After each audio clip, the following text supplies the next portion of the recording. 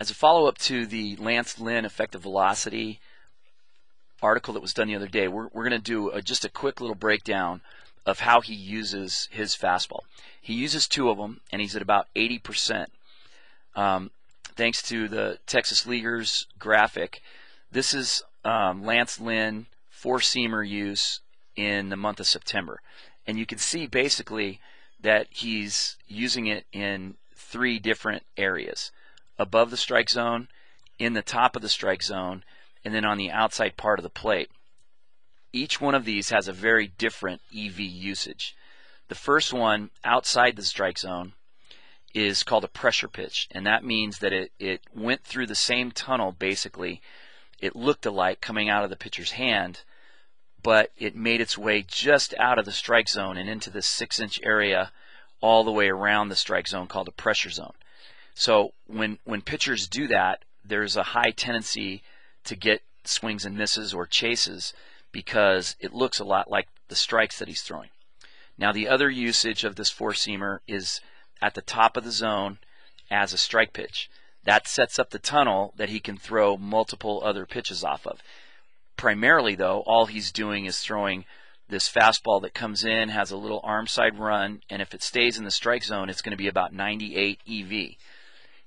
If it's the two-seamer, it's going to start in that same basic tunnel, but it's going to end up running more because it has more movement and end up, as you can see, over here in the pressure zone. So the use of the four-seam fastball is as a strike pitch when it's in the zone, and it's faster than the hitter is prepared to hit, because for 50 years hitters have been used to hitting pitches that are on the outside part of the plate. So 95 outside is 92. So anything that's beyond 92, 93, 94, when it gets up to this area up here where it's 98 and up to about 101 when it's in this pressure zone above the strike zone, hitters have a hard time reacting to that. That's why you see so many swings and misses in his approach.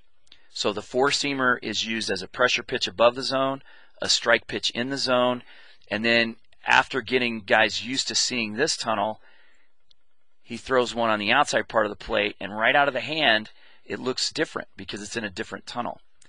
The two-seamer, on the other hand, looks exactly the same, in fact, a great deal of the time, and then has more movement, so it moves to this very inside part of the plate or to this area also, which is a pressure zone.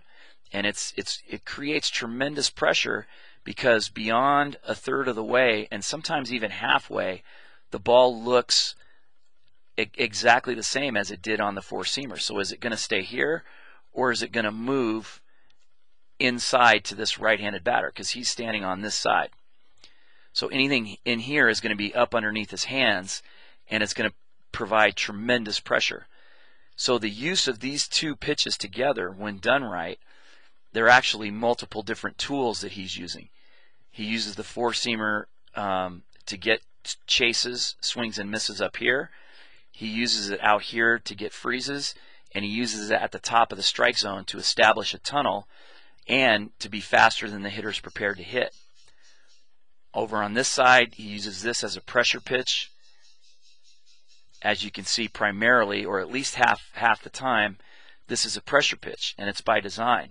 And I think he gets about a 64% chase rate in that area, so it's super effective. And it's super effective because it's in that tunnel for a long time.